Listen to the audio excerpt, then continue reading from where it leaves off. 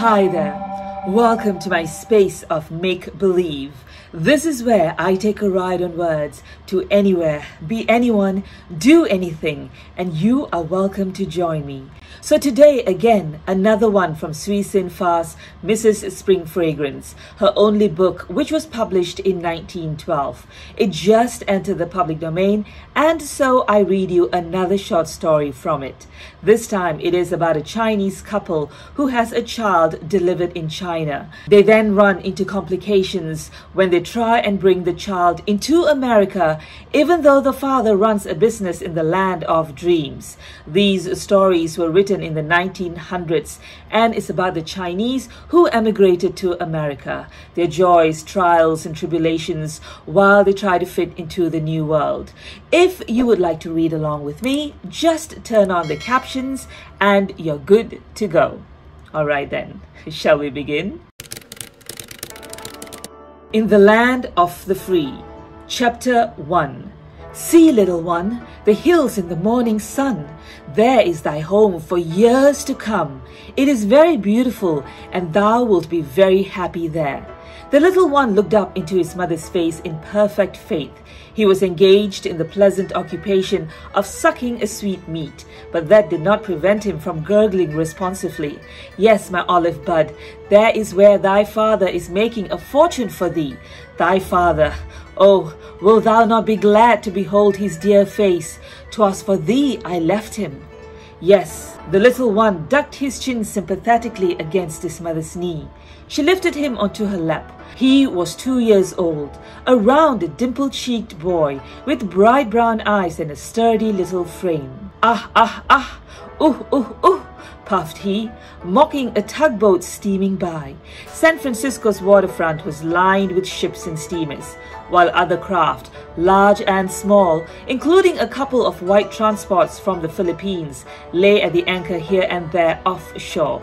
It was some time before the Eastern Queen could get docked, and even after that was accomplished, a lone Chinaman who had been waiting on the wharf for an hour was detained that much longer by men with the initials USC on their caps before he could board the steamer and welcome his wife and child. "This is thy son," announced the happy Lei Chu. Hom Hing lifted the child, felt of his little body and limbs, gazed into his face with proud and joyous eyes, then turned inquiringly to a customs officer at his elbow. "That's a fine boy you have there," said the man. "Where was he born?"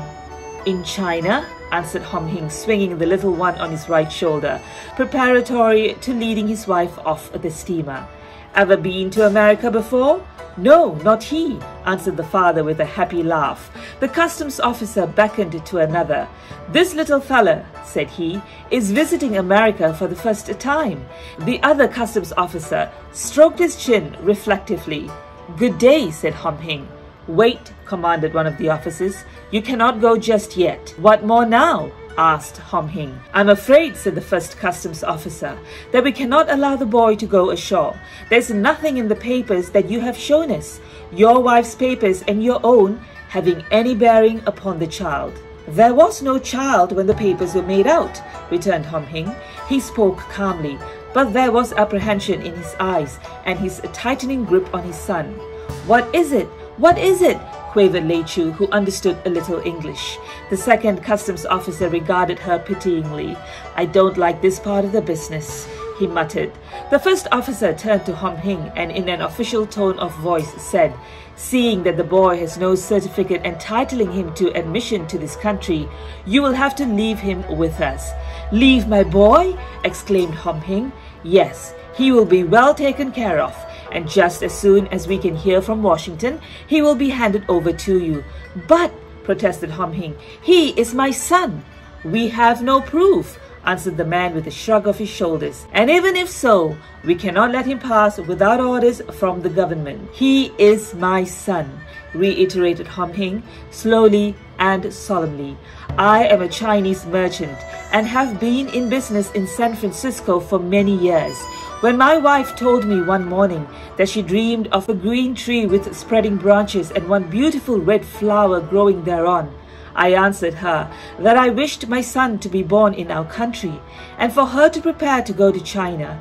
My wife complied with my wish. After my son was born, my mother fell sick, and my wife nursed and cared for her. Then my father too fell sick, and my wife also nursed and cared for him. For 20 moons my wife cared for and nursed the old people, and when they die, they bless her and my son, and I sent for her to return to me. I had no fear of trouble. I was a Chinese merchant, and my son was my son. Very good, Hom Hing, replied the first officer. Nevertheless, we take your son. No, you not take him. He, my son too. It was Lei Chu. Snatching the child from his father's arms, she held and covered him with her own. The officers conferred together for a few moments. Then one drew Hom Hing aside and spoke in his ear. Resignedly, Hom Hing bowed his head, then approached his wife. "'Tis the law," said he, speaking in Chinese, "and 'twill be but for a little while, until tomorrow's sun arises." "You too?" reproached Lei Chu in a voice eloquent with pain. But accustomed to obedience, she yielded the boy to her husband, who in turn delivered him to the first officer. The little one protested lustily against the transfer, but his mother covered her face with her sleeve, and his father silently led her away. Thus was the law of the land complied with. Chapter 2. Day was breaking. Lei Chu had been awake all night, dressed herself, then awoke her husband. "'Tis the morn," she cried. "Go, bring our son." The man rubbed his eyes and arose upon his elbow so that he could see out of the window. A pale star was visible in the sky. The petals of a lily in a bowl on the windowsill were unfurled. "'Tis not yet time," said he, laying his head down again. "Not yet time? Ah, all the time that I lived before yesterday is not so much as the time that has been since my little one was taken from me." The mother threw herself down beside the bed and covered her face. Hom Hing turned on the light, and touching his wife's bowed head with a sympathetic hand, inquired if she had slept. "Slept?" she echoed weepingly. "Ah, how could I close my eyes with my arms empty of the little body that has filled them every night for more than 20 moons? You do not know, man, what it is to miss the feel of the little fingers and the little toes and the soft round limbs of your little one. Even in the darkness, his darling eyes used to shine up to mine, and often have I fallen into slumber with his pretty babble at my ear. And now I see him not, I touch him not, I hear him not. My baby, my little fat one." Now, consoled Hom Hing, patting his wife's shoulder reassuringly. "There is no need to grieve so. He will soon gladden you again. There cannot be any law that would keep a child from his mother." Lei Chu dried her tears. "You are right, my husband," she meekly murmured. She arose and stepped about the apartment, setting things to rights. The box of presents she had brought for her California friends had been opened the evening before, and silks, embroideries, carved ivories, ornamental lacquerware, brasses, camphor wood boxes, fans, and chinaware were scattered around in confused heaps. In the midst of unpacking, the thought of a child in the hands of strangers had overpowered her, and she had left everything to crawl into bed and weep. Having arranged her gifts in order, she stepped out onto the deep balcony. The star had faded from view, and there were bright streaks in the western sky. Lei Chu looked down the street and around. Beneath the flat occupied by her and her husband were quarters of a number of bachelor Chinamen, and she could hear them from where she stood, taking their early morning breakfast. Below their dining room was her husband's grocery store. Across the way was a large restaurant. Last night it had been resplendent with gay-colored lanterns and the sound of music. The rejoicings over the completion of the moon by Kwang Sam's firstborn had been long and loud, and had caused her to tie a handkerchief over her ears. She, a bereaved mother, had it not in her heart to rejoice with other parents. This morning the place was more in accord with her mood. It was still and quiet. The revellers had dispersed or were asleep. A roly-poly woman in black satin, with long pendant earrings in her ears, looked up from the street below and waved her a smiling greeting. It was her old neighbor, Kwe Ho, the wife of the gold embosser. Mark Singh. With her was a little boy in yellow jacket and lavender pantaloons. Lei Chu remembered him as a baby. She used to like to play with him in those days when she had no child of her own. What a long time ago that seemed. She caught her breath in a sigh and laughed instead. "Why are you so merry?" called the husband from within. "Because my little one is coming home," answered Lei Chu. "I am a happy mother, a happy mother." She pattered into the room with a smile on her face. The noon hour had arrived. The rice was steaming in the bowls and a fragrant dish of chicken and bamboo shoots was awaiting Hom Hing. Not for one moment had Lei Chu paused to rest during the morning hours. Her activity had been ceaseless. Every now and again, however, she had raised her eyes to the gilded clock on the curiously carved mantelpiece. Once she had exclaimed, "Why so long? Oh, why so long?" Then, apostrophizing herself, "Lei Chu, be happy. The little one is coming. The little one is coming." Several times she burst into tears, and several times she laughed aloud.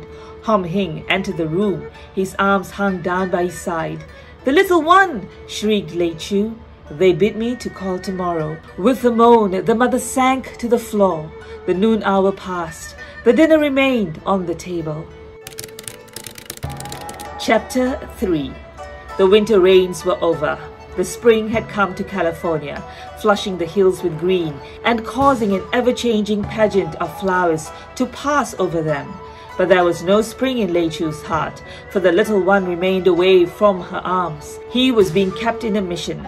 White women were caring for him, and though for one full moon he had pined for his mother and refused to be comforted, he was now apparently happy and contented.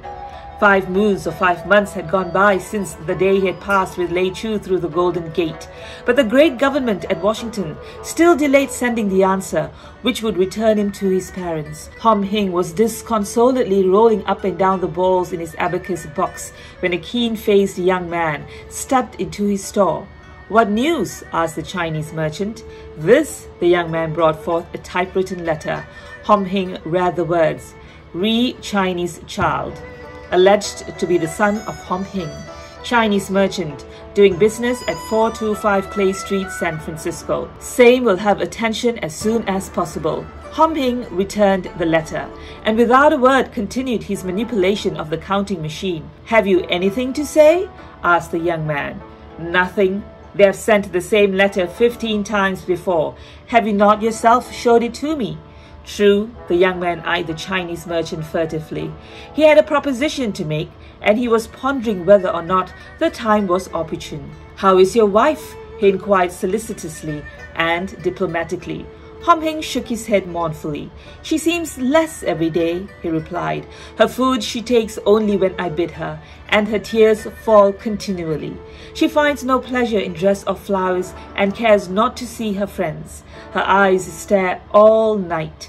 I think before another moon she will pass into the land of spirits." "No!" exclaimed the young man, genuinely startled. "If the boy does not come home, I lose my wife sure," continued Hom Hing with bitter sadness.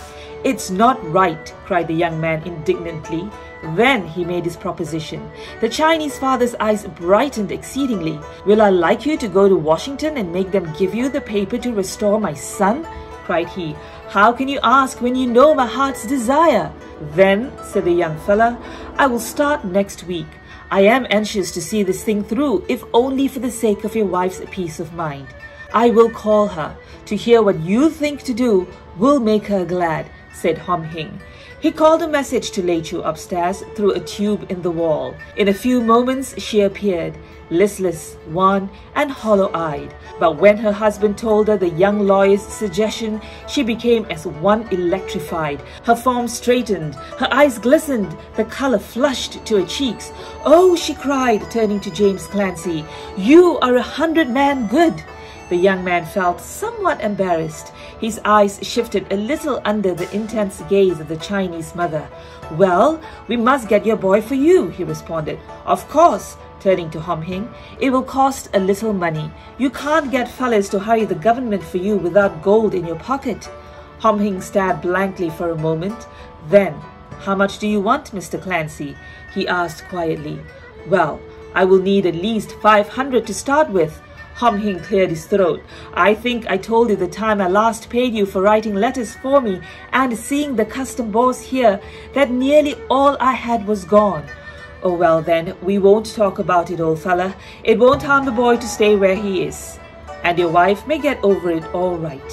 What that you say? Quivered Lei Chu. James Clancy looked out the window. He says, explained Hom Hing in English, that to get our boy, we have to have much money. Money. Oh, yes, Lei Chu nodded her head. I have not got the money to give him. For a moment, Lei Chu gazed wonderingly from one face to the other.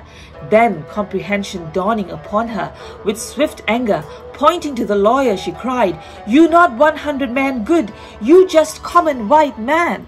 Yes, ma'am, returned James Clancy, bowing and smiling ironically. Hom Hing pushed his wife behind him and addressed the lawyer again. I might try, said he, to raise something, but 500? It is not possible. What about 4? I tell you, I have next to nothing left, and my friends are not rich. Very well. The lawyer moved leisurely toward the door, pausing on its threshold to light a cigarette. Stop, white man! White man, stop! Lei Chu, panting and terrified, had started forward and now stood beside him, clutching his sleeve excitedly. You say you can go to get paper to bring my little one to me if Hom Hing give you $500? The lawyer nodded callously. His eyes were intent upon the cigarette, which would not take the fire from the match. Then you go get paper. If Hom Hing not can give you $500, I give you perhaps what more that much. She slipped a heavy gold bracelet from her wrist and held it out to the man. Mechanically, he took it. I go get more. She scurried away, disappearing behind the door through which she had come. Oh, look here, I can't accept this, said James Clancy, walking back to Hom Hing and laying down the bracelet before him. It's all right, said Hom Hing seriously. Pure China gold. My wife's parent gave it to her when we married. But I can't take it anyway, protested the young man. It is all same as money, and you want money to go to Washington, replied Hom Hing in a matter-of-fact manner. See, my jade earrings, my gold buttons, my hairpins, my comb of pearl, and my rings. 1, 2, 3, 4, 5 rings. Very good, very good. All save much money. I give them all to you. You take and bring me paper for my little one. Lei Chu piled up her jewels before the lawyer. Hom Hing laid a restraining hand upon her shoulder. Not all, my wife, he said in Chinese. He selected a ring, his gift to Lei Chu when she dreamed of the tree with the red flower. The rest of the jewels he pushed toward the white man. Take them all and sell them, said he. They will pay your fare to Washington and bring you back with the paper. For one moment, James Clancy hesitated. He was not a sentimental man, but something within him arose against accepting such payment for his services. They are good, good, pleadingly asserted Lei Chu, seeing his hesitation, whereupon he seized the jewels, thrust them into his coat pocket, and walked rapidly away from the store. Chapter 4. Lei Chu followed after the missionary woman through the mission nursery school. Her heart was beating so high with happiness that she could scarcely breathe. The paper had come at last, the precious paper which gave Hom Hing and his wife the right to the possession of their own child. It was 10 months now since he had been taken from them, 10 months since the sun had ceased to shine for Lei Chu. The room was filled with children, most of them wee tots, but none so wee as her own. The mission woman talked as she walked. She told Lei Chu that little Kim, as he had been named by the school, was the pet of the place, and that his little tricks and ways amused and delighted everyone. He had been rather difficult to manage at first, and had cried much for his mother. But children so soon forget, and after a month he seemed quite at home and played around as bright and happy as a bird. Yes, responded Lei Chu. Oh yes, yes. But she did not hear what was said to her. She was walking in a maze of anticipatory joy. Wait here, please, said the mission woman, placing Lei Chu in a chair. The very youngest ones are having their breakfast. She withdrew for a moment. It seemed like an hour to the mother. Then she reappeared leading By the hand, a little boy dressed in blue cotton overalls and white-soled shoes. The little boy's face was round and dimpled, and his eyes were very bright. "Little one, ah, my little one," cried Lei Chu. She fell on her knees and stretched her hungry arms towards her son. But the little one shrunk from her and tried to hide himself in the folds of the white woman's skirt. "Go away! Go away!" he bade his mother. The end. How sadly ironic. She finally got her son back and he has forgotten her and moved on. The sacrifice is made, but as quickly and easily. Let's hope he gets settled with his mother again. Perhaps there will be another story to tell us of it. I hope so. Thank you so much for joining me today. I hope you enjoyed the story. Please do come back for more. Till next time, go grab a book to read or a pen to write and let your imagination take you anywhere. Be anyone, do anything.